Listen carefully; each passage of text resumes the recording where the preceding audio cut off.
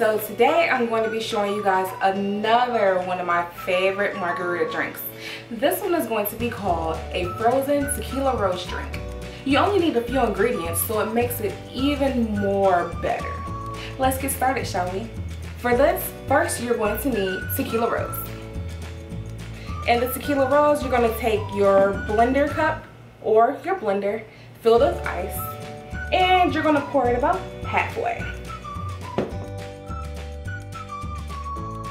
Next, you're going to take margarita mix. Ta-da! Master of mixes. And you're going to fill it maybe about here, another halfway point. You don't really need much. This recipe calls for a 1-to-1 ratio, so it's however much that you want and how intense you want the flavor to be. So I'm going to go ahead and take my Master of Mixes margarita mix, and I'm going to go ahead and fill the glass.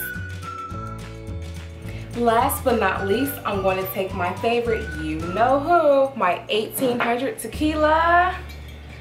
It's my best friend. And I'm going to fill the rest of the glass to the fill line with tequila. Tequila is optional, you don't have to have it, but the way I like my drinks, I want to add some. So I added maybe about a shot of this, of the 1800 tequila. I'm going to go ahead and blend it up, and then I'm going to show you guys the final results. So now that I'm back, it's all blended, and it's kind of like a slushy type, milkshakey type consistency. It's thick, but it's not too thick. So here are the final results.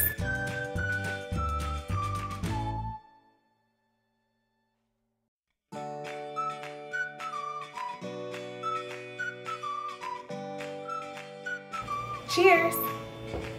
So if you guys like this video, go ahead and thumbs it up, subscribe, and tell all of your friends and let them know. I'll see you guys later. Bye!